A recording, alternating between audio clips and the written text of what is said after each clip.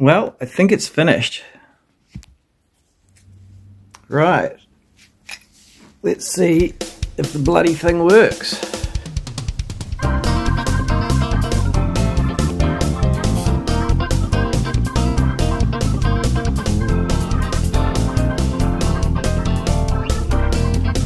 Generator new release from Jin. Now let's compare it to this one from enjomor, like considerably bigger and bigger magnets, and when I move that over I can feel, I like the way that these brushes are set up on Jin's one. They look like copper brushes rather than graphite brushes.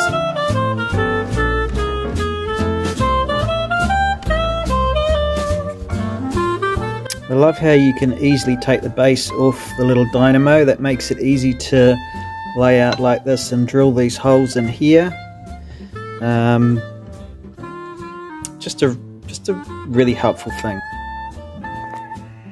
Got a very good helper here. Drop something. Okay, so what I'm thinking is a power pole is an old brush handle. And what I'm thinking here is, I'll show you. 10 minutes grinding. Needs to be tidied up a bit.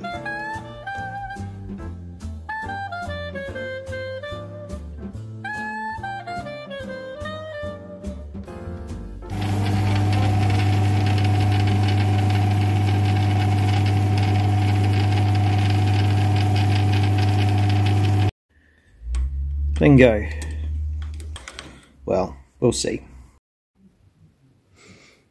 Rings, rings, rings, rings, rings, and rings. Now some of these, it's true, might have come off one of my wife's key rings, but let's not tell her that.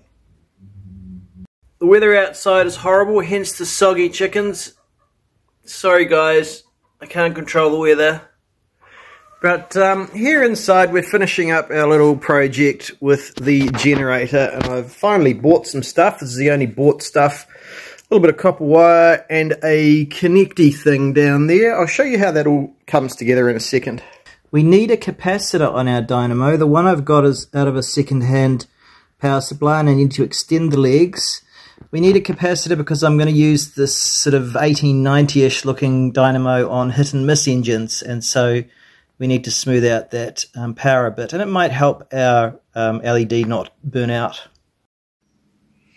The comically large LED and the beautiful vintage generator were pretty much the only things that I bought new. All the other parts of this are second-hand. Oh, I mean, the lettering isn't second-hand. I did put that on.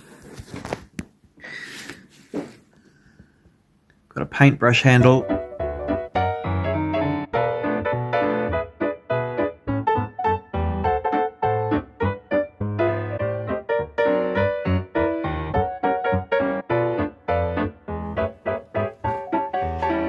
Let's see how it runs.